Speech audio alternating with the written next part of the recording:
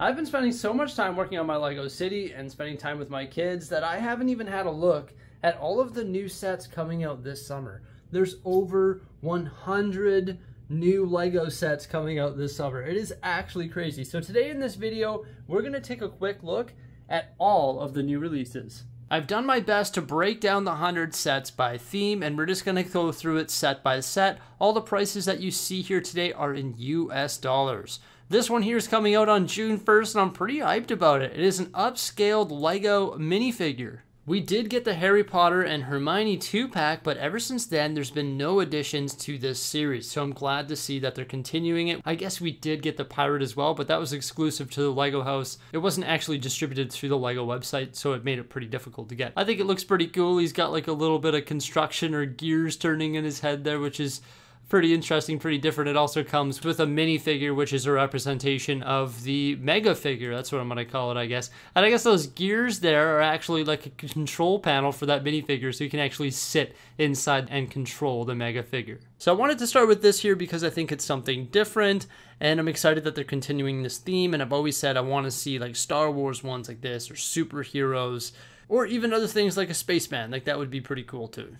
The 3-in-1 department is getting some new stuff. This is the Space Roller Coaster. This roller coaster actually looks pretty cool. It's got like a mini Saturn V rocket there and all sorts of little accessories. Also the baby spaceman. Look at that little ride right there. That's hilarious. That's awesome. But I don't think I'm going to get it. Mainly in my amusement park, I like to integrate the Lego Creator Expert rides. These ones just aren't really powered up. They're not the same scale, and I just don't have enough space to display stuff like this. But it is pretty cool because you can transform it into a drop ride and also a spinning ride like this here. So you got the 3 different options, which keeps it pretty interesting. We're also getting a new Creator 3-in-1 building. Now keep in mind the release date right here. This one's actually August 1st, so it's not in June. But this actually looks like a really nice 3-in-1 building. Lots of interesting building styles there. I always like taking these and then supersizing them, either by getting multiple of them and using the parts from 2 sets to create like a more complete version of this, or just supplementing it with my own parts. But it looks like there's a few different options there as well. So this set offers you the ability to create several different structures for your Lego City. We're also getting a new Technic John Deere set. It is a skidder. This set has 1,492 pieces and has a suggested retail price of $200 US. I'm sure this is going to make a lot of John Deere fans happy and a lot of Technic fans happy as well.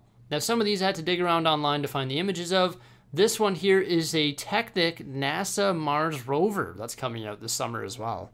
And they've also decided to make the Technic Bugatti Bolide in blue as well. This is somewhat of a new theme. It's called Gabby's Dollhouse, and I would say this is the primary set in this new theme. There's also the Kitty Fairy's Garden Party, which is a part of the Gabby's Dollhouse line as well. And also Gabby and Mercat's Ship and Spa. And there's a new botanical set coming out as well. This is the Lotus Flowers. I'm excited about this new Lego City vehicle coming out as well. This is the Land Rover Classic Defender. This looks like a great little build for $14.99. It comes with 1 minifigure, 150 pieces, and has that Land Rover name. There's also a Jackrabbit. This one comes with a pretty neat little sun build there. It's like surrounded by the clouds, and also a nice little tree as well. Small little set for $19.99. It looks like it opens up and has some interior detail there. I personally wouldn't take a bite of this birthday cake, but it is also coming out this summer for $14.99. Just a fun way to wish somebody a happy birthday. And look at that, it even turns into a slide. That's pretty funny. I did reveal this one just the other day, and this is the Batcave Shadow Box. It's funny, the press kit told me that this was going to be $450 US, but here it is at $400 US. There wasn't air in that press kit. Now, there's been some controversy in regards to this set. Some people are not happy with the design that was selected here. I do agree to a certain extent that maybe the parts could be reallocated to build a better diorama of an actual Batcave, but I think this is something that the LEGO Group has never really done before. The shadow box is going to be very functional as it opens up and also has the knobs on the back, which will actually power some of the functions within the Batcave, and it comes with the Batmobile and some pretty awesome looking minifigures. But once again, I guess they could have reallocated some of those parts to more of like an interior and to build an actual Batcave, but I think this is something different, and when I see it in person at the LEGO store, I think it's going to be more appealing because you're going to see the actual size of it and the actual displayability of it. I'm very curious to see this one in person, that's for sure.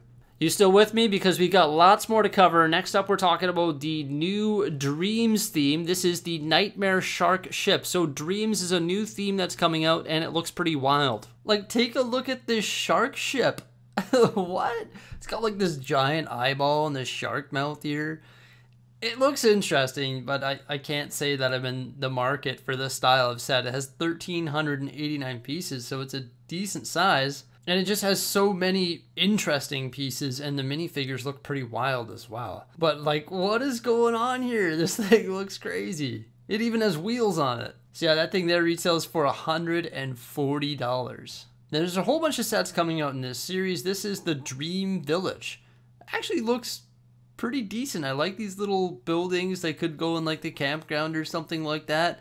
But I'm just not in the market for it, I don't think. There's also this wild, fantastical treehouse. Fantastical indeed. Like, whoa, look at all those interesting parts. This guy right here, I just realized he's holding like a pencil. There's also the stable of dream creatures. Look at this animal build right here. It has like the coral reef as the antlers. And this little building right here looks pretty neat. And this van, holy Toledo. There must be like a series on this thing here because it says watch series online. So there must be some sort of animated show about this. Oh, that van actually looks pretty clean. Like when it looks like that there without like the legs, this actually looks pretty clean. Not too bad. There's also Mr. Oz's space bus, which is like a school bus rocket ship, I guess. A Pegasus flying horse. You know, LEGO's gone through quite a few different themes as of late. There's this new Dreams lineup now. There was also Hidden Side and also Video. This bunny rabbit's pretty crazy. Overall, I can see these appealing to a certain age demographic, like they are 7+ sets, but also there's lots of interesting parts and part usage within them. Like, take a look at this. It is a crocodile car. Look at this little figure on top of the car. It's a crocodile built into a car. This is like just imagination overload for me. And the last one that we're having a look at in the Dreams lineup is the Matteo and Z-Blob the robot, which is like a mech build. Comes with like this giant blaster as well, almost looks like a big paintball gun. Another lineup is Monkey Kid, of course. They are going to continue issuing more Monkey Kid sets, and this one here is Monkey Kid's Cloud Airship. The Dragon of the East Palace. Holy cow, $190. This one here is 2,364 pieces. It is quite the palace, but I have like 0 Monkey Kid in my collection. Just nothing has really like appealed to me to the point where I actually want to purchase it. Once again, it has great parts and great part usage, but just the theme in general, like, looks really attractive from a certain point of view, but it just never really appealed to me to the point where I actually want to purchase it and integrate it into my collection on the shelves or within the city. The Mighty Azure Lion and also the Guardian Dragon. Now, I did point these out in a previous video, but there is some new Sonic the Hedgehog sets coming out this summer as well. And also something I haven't touched base on is actually the new Donkey Kong sets coming out.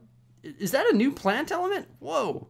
Like I said, everybody, this is actually my first time having a look at these sets with you here today. Of course, I've seen like thumbnails and stuff like that of other people covering this style of set online, but I haven't actually had a physical look at these sets. These new plant elements look pretty nice, and the Donkey Kong build is actually pretty sweet as well. I don't collect any of the Mario stuff, so I don't plan on getting any of the King Kong stuff either. And holy Toledo, I just said King Kong. I meant Donkey Kong, but we're also getting Dixie Kong's Jungle Jam expansion set. They should make some King Kong sets though. There you go. I want a big King Kong buildable figure. That's what we need. This is Diddy Kong's Minecart Ride expansion set. And that's a pretty cool like train track system that we've got there, or like a minecart system. It'd be pretty neat to see this mine car go through this track. I haven't played Mario in a long time, but we're getting Rambi the Rhino expansion. I have not played to the point where I've seen Rambi. This is the Lego Disney Villain Icon set. I love display pieces and like 18+ sets. I always say that's my favorite theme. This is an 18+ Disney Villains set. You get 4 great minifigures. You've got the Evil Queen, Maleficent, Jafar, and also Gaston, who's eating 4 dozen eggs probably. We've got the apple, like the tape, right? And then some books and a pocket watch. I really like this set here. This is super clean. 1,540 pieces. It's going to display really well. I'm definitely in the market for this one here. This is the style of thing that I like. It's just sort of that 18 plus set that really just appeals to me. Honestly, this is the type of thing that I like. $130 for 1,540 pieces, so the price actually isn't outrageous either. So I really like this one here. This one here is 553 pieces. It retails for $45. I like the concept of this one here, that you get all of these different characters. I personally would like to see some of these characters in a larger scale. Like, for example, if this was like a 2-pack and it was a Beauty and the Beast theme and you got a larger scale of these little miniature builds, I think that would be pretty neat. But I think Jose is really going to want this one here. I like these two characters. I also like Squirt and also Nemo. That's pretty cool as well. I'd love to see those maybe in a larger scale, but I understand why they did it in this style. It's got 553 pieces. It's $45. It's a reasonable price point. I don't think I'm gonna get this one here. I guess I'll leave that up to Jose. I am a fan of it. That's a nice print piece, actually. These are really nice print pieces now that I have a look at that. I think the more I look at it, the more it'll grow on me. And I just think that if I got like these two in a larger set, like they're like larger buildable figures, or maybe like an actual clock that works, that would be pretty cool. Like a big Cogsworth clock, that would be a neat set. But I don't know, this thing just like not really that cohesive, and I always look for larger cohesive sets like the set that we were having a look at prior to this. So this one, like, I understand, I like it, but it's not like my number one. I don't really want to get this like as my number one set, you know? But me, I always just like collect what I want, and I always compliment things that I like, and I understand why they produce sets like this. Like, this is like the Disney Princess Battle Pack. You get like all the different Disney princesses, and of course it appeals to fans of Disney princesses and also the age demographic that is into this. What do we got next here? This is the 100 Years of Animation. I'm not a huge fan of this one. Yeah, it's not for me. But as I mentioned, as I talk about these themes like Monkey Kid or Ninjago, I'll say that it's not for me. I just won't spend a whole lot of time talking about it, simply because, once again, it's not for me. Like, I just not a huge fan of some of these sets. But then they come out with like big epic sets, and this is sort of more for me right here, right? This is the Ninjago City Markets, everybody. I did not even do a reveal video on this set. What is wrong with me? I actually got the press kit and actually had a look at the subject line. It said Ninjago, and I didn't even bother to look into it. And it didn't ring a bell that, oh my gosh, maybe Ninjago City Markets is in that press kit. So that's why I didn't do a reveal video on this massive set with 6,163 pieces. This thing looks amazing. Of course, it's going to pair up beautifully with the other sets. It comes with a mountain of minifigures, like a really cool tram or like gondola there. This thing looks super neat. I am totally on board for this one here, but pretty much everything else in the Ninjago line, like besides a few things, I guess, I really enjoy the Ninjago City sets and the Ninjago City Garden, Ninjago City Docks. I say that they are some of the best builds ever because there's just so much different part usage, and I just love all the different colors, building styles, and the way that they're all different and unique. There's not a whole lot of repetition, and the way that sort of everything comes together is pretty magnificent. So I'll for sure be getting this one. I recently removed my Ninjago City sets from the raised platform and put them on this floating shelf above the zoo. I can't believe that the Ninjago City Markets is 2 base plates and has a bigger piece count than both of these sets. It is actually crazy. Am I going to be able to fit that up top here? Well, I've got a base plate of room right here and approximately a base plate of room over there, but I'd have to move my Destiny's Bounty. So if I do decide to get this set, I would probably put it with the other Ninjago City sets up top here, but how they would be arranged, I'm not too sure. I already have the other 3. I'm probably going to be getting that one there because it is pretty cool. There's also another Destiny's Bounty coming out. This one here is 1,739 pieces. It's called the Destiny's Bounty Race Against Time. Retails for $160. I have one of the Destiny's Bounty, but they've actually created multiple different versions of this ship. But then there's just like a huge amount of other Ninjago sets that are coming out in this new wave this summer. And I can confidently say that I won't be picking up any of these. Just because, once again, like even when I get press kits for this stuff, I don't even bother to look at it. And it's nothing against the theme at all. It's just that I truly don't know the source material because I haven't seen the show. And I always say, if you're going to collect Lego, pick and choose your themes because you can't collect it all. With that said, I do love things that can be integrated into Lego cities. I actually have the Temple of Airjitsu nicely displayed in my LEGO City on top of a mountain. And this one here, which is the Temple of the Dragon Energy Cores, actually looks pretty good. I love that tree build and the look of the temple. So I'll say good things about this one because I could see myself maybe getting this one and integrating it into the LEGO City. Actually, now that I think about it, we also have the Temple of Spinjitzu integrated into the city as well. So I do like these temple builds. Why don't we talk a little bit about Harry Potter now? We've got some new Harry Potter brickheads coming out. I like this one here. It's Harry Potter and Cho Chang, and they're coming in their Quidditch outfits. So of course, Harry's in Gryffindor. He's got the golden snitch there, and Cho Chang is in Ravenclaw. Another Quidditch-themed Brickhead 2-pack. This is Draco Malfoy and also Cedric Diggory. You may not like him, Minister, but you can't deny it. Dumbledore's got style. It's a famous line from Kingsley, and we're also getting Tonks in this new Brickheads 2-pack. So we recently got the massive, like, UCS-style Hogwarts Express. And now we're getting a smaller version of the Hogwarts Express, which looks like it'd be pretty easy to power up. However, I don't think it includes power functions. Normally they mark that on the box and I didn't see it in the description. So I'd imagine that would be up to you to power it up. I'm not sure if they're going to include that in the instructions or not. And this one here isn't at platform 9 3/4. Sorry, I'm losing my voice. Too many sets for my voice to handle. But this one here is actually at the Hogsmeade station, so it is a little bit different. You get some great looking minifigures there, so that's pretty neat. And you know what? I guess they should always have a Hogwarts Express playset on the shelves, I guess. I mean, they recently retired the other one, so I don't think it was necessary. And they recently also just like came out with that massive one, so I don't know if they need to come out with another Hogwarts Express. It's a bit crazy in my opinion, but oh well, here it is. It is what it is, right? We got one. A buildable figure of Dobby the House Elf. I don't know, I like this one here. I think it's pretty cute. It sort of reminds me of the Baby Groot buildable character, right? It comes with the sock and also the cake. It probably could, like, he could probably be a little bit larger, maybe a little bit more intricate, but it's 403 pieces. I guess maybe they wanted to keep that price down. This is only $35. So it's a pretty neat display piece for 35 bucks. I don't know how I feel about the Expecto Patronum. It looks interesting. It's $70 for 754 pieces. It comes with a Harry Potter minifigure. And it looks like you can actually rebuild it into a couple different Patronus charms. So you got Lupins and also Harry Potters. So I guess it comes with a Lupin minifigure as well. I don't know how I feel about this. I think it's like a good display piece once again, but I don't know. I don't know if it was necessary. It's pretty neat, I guess, but it just seems sort of random to me. Once again, I'm having a look at this for the first time with you here today. Quidditch trunk. I don't know what this is about. Okay, you got a small little Quidditch pitch there. The different house colors, the rings. Like a training game, I guess? I don't know. Like, I guess it's neat. It looks like it's going to have some moving functions so these characters can like move back and forth like the minifigures based on the Technic builds in there. But I don't know. I just would like to see something better in regards to like a Quidditch pitch. It all packs away into this trunk, I guess.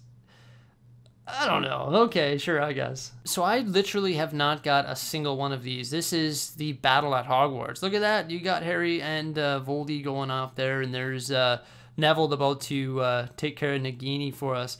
Yeah, it's pretty neat. I mean, I once again don't collect any of these. I've seen like the final product where you combine all of these to create one giant castle, and it actually looks crazy.